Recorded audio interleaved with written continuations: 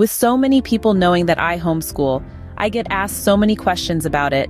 I love answering all the questions that I get, but sometimes I do not know the answers, so I will go home and research them. Here is a question that I had to learn more about.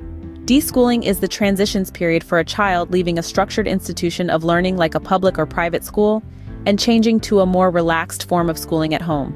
This transition not only affects the child, but parents can also go through this as well. I have not personally gone through the deschooling process, but have many friends that have. Between hearing what they went through and what I have learned through my research, I wanted to share a few things with you. This transition period can be a difficult and confusing time for both you and your child.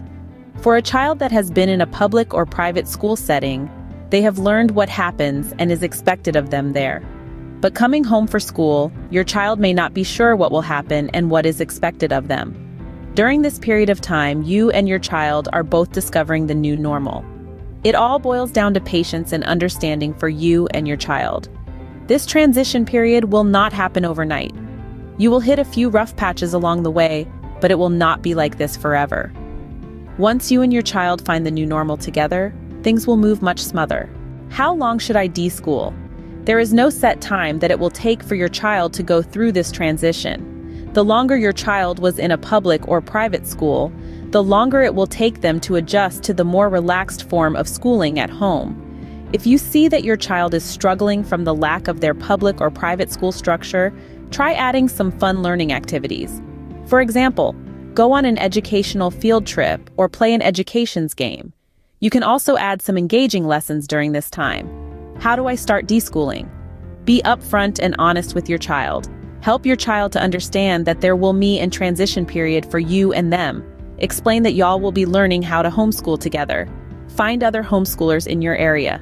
Most areas have a homeschool group that has parties, field trips, park days, and just days to get together and learn. You can find these groups on Facebook, asking other homeschool moms, or even asking someone at your local library. Go on field trips. Field trips are one of my favorite parts of homeschooling. The children get to learn and have fun at the same time.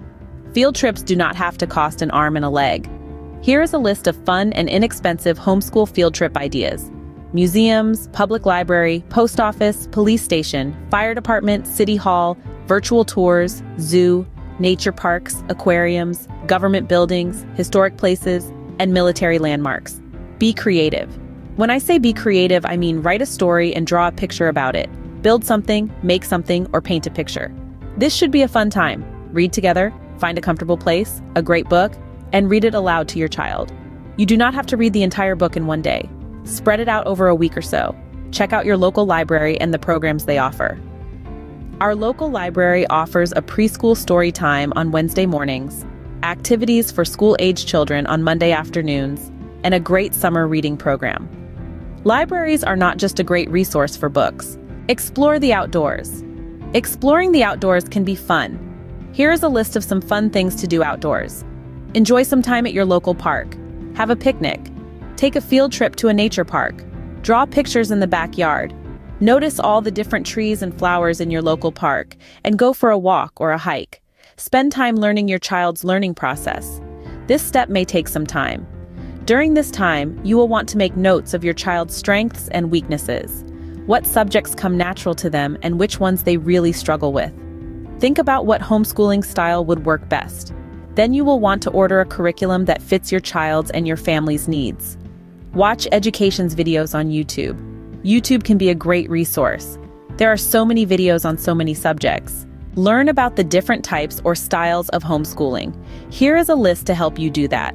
School-at-home homeschooling is when you mimic public or private schools in your home. Most new homeschooling families start with this method until they figure out what works best for them. Most of the time, when you buy an all-in-one curriculum or school in a box, this is the type of method you are doing. This is what works best for us, but it does not work well for everyone. Classical homeschooling focuses on literature, poetry, drama, philosophy, history, art, and languages. Charlotte Mason.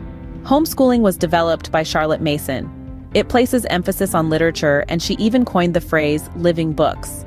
She believed in sparking the imagination of a child through subject matter. Montessori homeschooling is also known as Montessori method of education.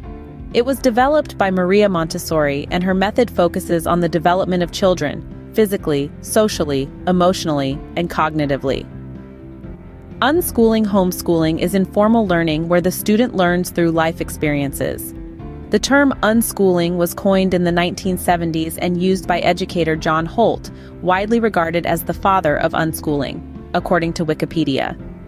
Unit studies homeschooling is when math, spelling, science, art, history are taught on one single topic. Eclectic homeschooling is when you pick and choose from many different books, websites, and so on to teach your children. Waldorf homeschooling, also known as Steiner education, is based on the student's intellectual, artistic, and practical skills. Natural learning homeschooling, according to Wikipedia. Natural learning refers to a type of learning on demand where children pursue knowledge based on their interests and parents take an active part in facilitating activities and experiences conducive to learning but do not rely heavily on textbooks or spend much time teaching, looking instead for learning moments throughout their daily activities. Informal learning homeschooling or self-directed homeschooling is learning that happens through everyday life, participation, and creation. Anything from planting a garden to baking a cake or even talking to a technician at work about the installation of new software can be considered informal learning are some examples from Wikipedia. Where did the term deschooling come from? According to Wikipedia, deschooling is mainly accredited to Ivan Illich, who felt that the traditional schooling children received needed to be reconstructed.